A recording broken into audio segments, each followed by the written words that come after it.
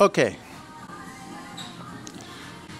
So Michael Before suggested that we come and check out this place. I am sitting here with two bar experts from the city.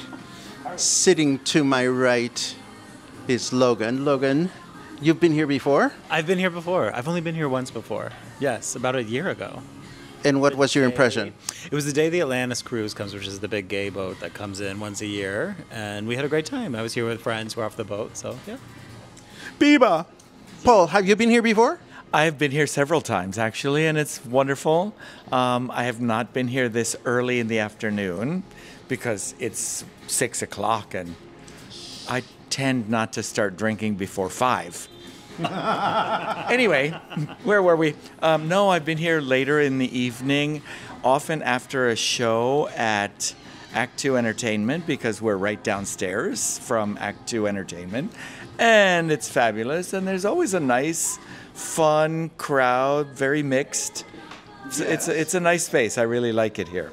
Well, this is my first time, and hopefully we'll get a chance to talk to one of the owners. But let me show you around. This is called the Corner Bar, and it's been around for a while. This is the brainstorm of André de la Puente and somebody that I'm about to meet that is a little tied up right now.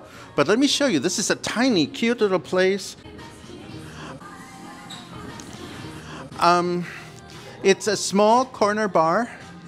I like the fact that the TV screen says, let's get un poquito fucked up, a nice combination of languages. And what I have heard about this place is that the wait staff is quite generous with their outfits, and I can see that that is the case. Don't spoil my narrative.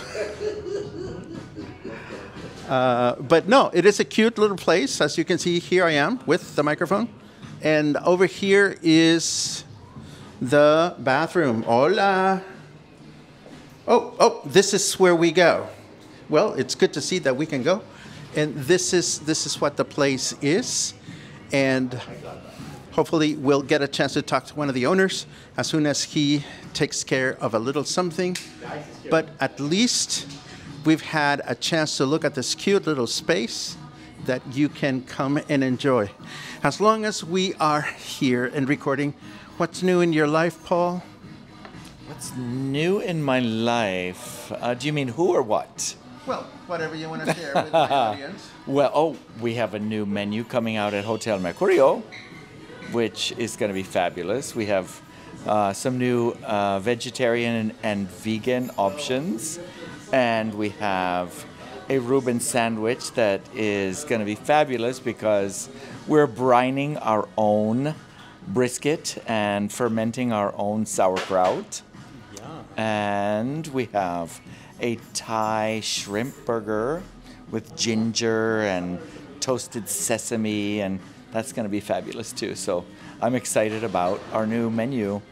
And not to steal the thunder from your video about the Corner Bar, which is where we are here enjoying. This is okay. I mean, we are here in Emiliano Zapata, the only neighborhood in Puerto Vallarta that has, 50-something LGBT businesses and not a single supermarket. Yeah. Well, if we could get a Mack truck in here to supply a supermarket on these narrow cobblestone streets, that could change, but I don't see that happening anytime soon. Logan, what's new with you? What's new with me? Nothing's really new. We're ready for season. We're ramping up for season. Getting in shape for all the busy time. Enjoying this last little bit of quiet, rainy, stormy weather, and looking forward definitely for the weather to change for sure. Excellent. Yes. Well, nothing's new with me other than the fact that we are out bar hopping at 6 o'clock in the evening. We're taking the matinee shift. We are enjoying ourselves, and I know that this place is going to become really lively, but not just yet. No, that's not true. We are here, so it's lively. It's lively already. Yeah. But this is a cute little space. It's air-conditioned. It's right next to Act 2 Entertainment. Look at that. I mean, this is just nice to look at. Anyhow, this is us, and hopefully we'll get a chance to talk to one of the owners who seems to be a little bit tied up right now, but hopefully we'll get to that later on. Okay, so we have one of the owners now, and he's sitting in front of me, and we're going to hear all the blow-by-blow because we haven't. What is your name? Chuck Suda.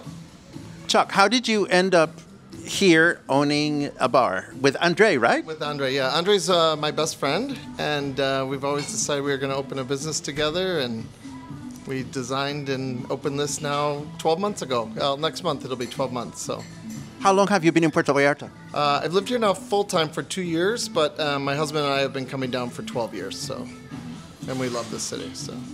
Had you been a business owner in town before, or is this a new venture? No, but my husband owns Renew next door, and we both own businesses back in the U.S., so experienced business owners. So what has been like your biggest pleasure of running the bar? Just the reception that people have gotten from it. They said Vallarta had been missing something like this, and it's just been well received. We found if people come down their first day of vacation, they come here every night. So it's been rewarding to see stuff like that. So. Okay, you opened the door for a loaded question. Uh-oh. That's okay. No, but I'm curious about this because, this neighborhood has, how many gay bars do we have? We have like 20-something. And you say to me that people have been looking for something like this. So my loaded question is, what makes your bar different than all the others? Why would anyone choose to come and hang out at your bar and not some of the others? Well, so for me, there's all my favorite bars in Chicago I tried to combine into one. There was a bar called Mini Bar, and they had these beautiful shirtless bartenders, but they were not friendly. So I decided I wanted to have a bar that was shirtless bartenders who were super friendly. And I wanted a place with great drinks and a place where you could just come and hang out with your friends or meet new people. And that's what people have done here. Everyone becomes friends when they come to this bar. So. You seem to have accomplished that because your staff is very nice looking. Let me ask you one final question. Is there something that you want people to know about your bar that we haven't talked about? I'd just say come check out the corner bar and you'll see why everybody loves it. So, well, there you have it. That was our quick and dirty here at the corner bar. Thank you very much. thanks, Paco. This is the corner bar as suggested by Michael Duford. And ciao.